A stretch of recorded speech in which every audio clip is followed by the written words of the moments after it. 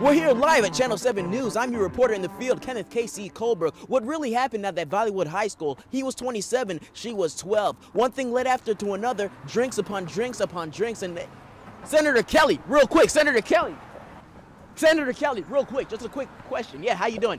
Can you tell us about your involvement with the government crisis and the economical deficit? Well, here's the thing. I think the American people are under the impression that we can actually fix this, and I'd like to be the first to correct that fallacy, and please ask everyone to understand.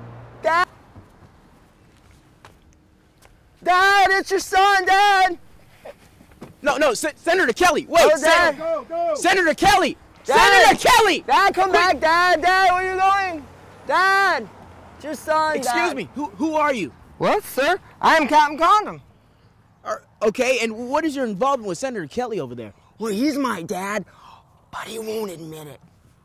Can you expand on that? Well, you see, sir, may I call you sir? You see, a condom is a product that allows inflation, and it's the main reason production halts.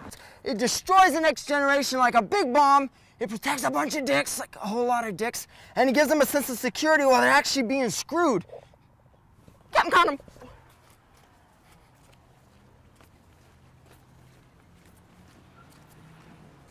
That actually makes sense. You heard it here live, Channel 7. I'm your reporter, Kenneth K.C. Colbrook. Back to you, Stacy.